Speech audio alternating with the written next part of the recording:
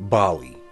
Bali is an entity who comes to us from mythology from the Indian subcontinent ranging up to sub-Saharan Africa. The gender energy attributed to Bali is considered to be male, and this entity is also known as Haudizz, who was a demon. He is associated with death and particularly the Underworld, and in literature he is confirmed by the Mahabaharata and also the Veda. He is classified as a greater demon and was active among the worlds of men from approximately 4300 BCE and rumored to still have some influence to this day. He is noted for this incredibly black hair and these red eyes, although he is known to shift his forms. His element is fire, or his motivation has always been a usurper. This is a demon of reportedly incredible power who is highly resistant to disease and may be able to control or influence disease as a weapon against his enemy.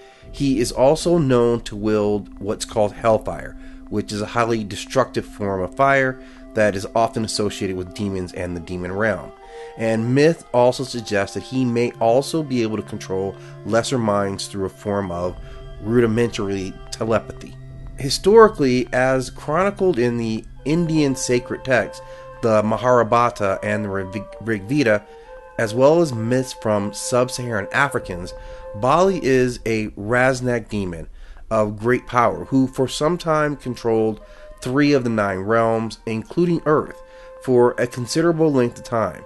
After holding sovereignty in Earth for several hundred years, Bali was expelled by the King of Gods, who is interpreted as being the Anunnaki deity Marduk. Marduk challenged and defeated Bali as he established a new regime for himself, and Bali was condemned to what is the Underworld, and from then was associated by the name Haudizz, which is also mentioned in sub-Saharan tribal oral traditions. And Haudizz has also been subsequently equated to Hades of Greek mythology, who was of course the king of their underworld and the brother of Zeus and Neptune. The interesting conversations about Bali obviously concerned looking at and defining what demons are, as this is one of the first mentions we had of real demons in our mythological world. But just as we have gods, we know that their counter are often vile creatures such as demons, so we must explore and understand the capabilities and influence of these creatures as well.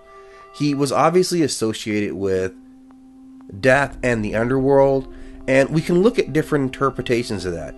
In this mythology, he's equated to Hades, but we could see how a demon who is described as being a fire demon would also be associated with Satan of biblical interpretations. Thank you for stopping in at 9 War Chronicles. Please be sure to like and subscribe and check out some of our other videos.